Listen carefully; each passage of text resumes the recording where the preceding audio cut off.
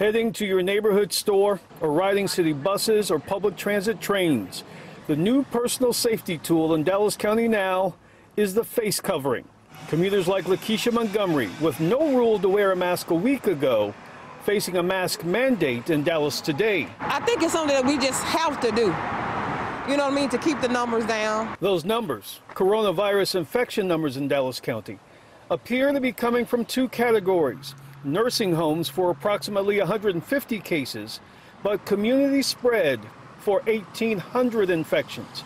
That's citizens still with access to food, banks, grocery stores, and public transportation. Now they are asked to don masks to ensure they don't add to Dallas's infection rate.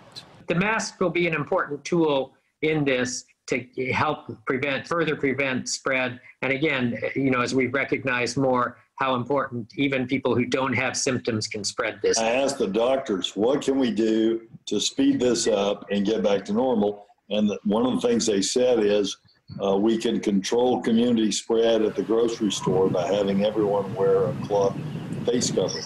COVID-19 State Task Force member Dr. John Carlo also says the face masks could help decrease spread among carriers who are asymptomatic. Adding this now may help us further those rates down so that we can really start talking about, thankfully, opening things up. In Dallas, Steve Pickett, CBS 11 News.